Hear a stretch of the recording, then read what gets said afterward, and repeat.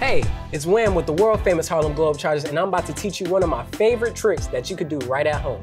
All you need is a basketball. We're going to throw the basketball up and catch it between our head and our back. So it's going to be in a small pocket on your neck, just like this.